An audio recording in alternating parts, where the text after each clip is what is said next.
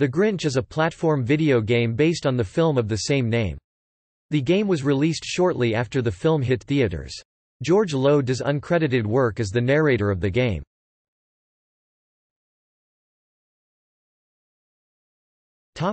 Gameplay. As the Grinch, the player can jump, ground pound, and use his smelly breath to guide his way through various obstacles in the game.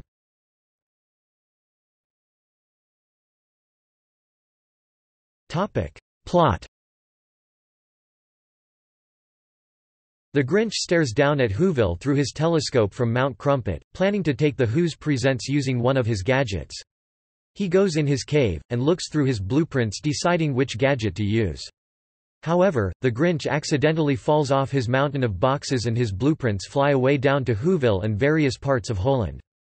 The Grinch visits Whoville, Whoforest, Whoville City Dump, and Wholake, destroying Christmas presents and recovering pieces of his blueprints in the process so he can steal Christmas.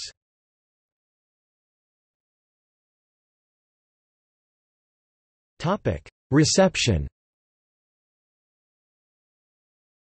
The Grinch received mixed reviews from critics.